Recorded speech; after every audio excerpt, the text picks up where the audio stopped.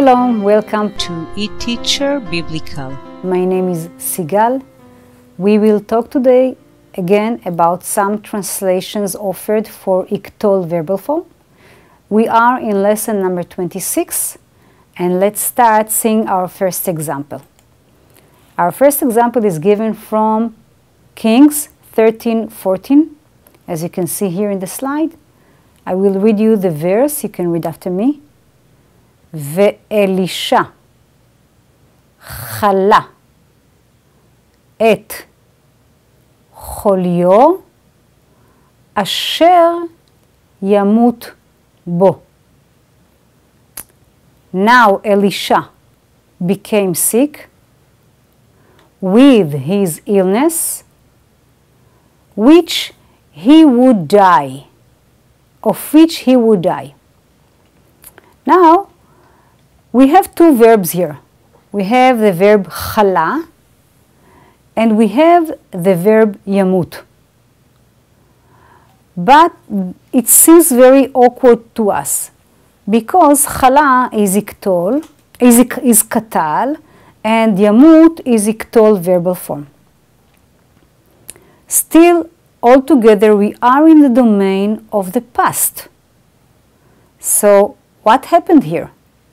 In order for us to understand it, let us go to the timeline that I present here for you. Both actions are done in the past. We are in the past domain. But we have one action that happened before the other action. Elisha became sick, and only then he died. Now, how Hebrew can express this difference in the tenses when we have so very few verbal forms?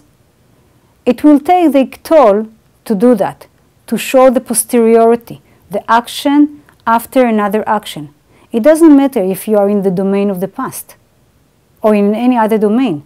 Whenever yiqtol wants to express this posteriority, it will just do that.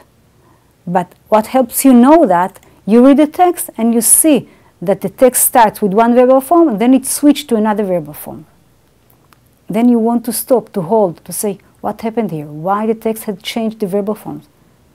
So this tells you what happens before, what happens after, as we said before. Let's see another idea of translating. We will see that from Exodus 23:8.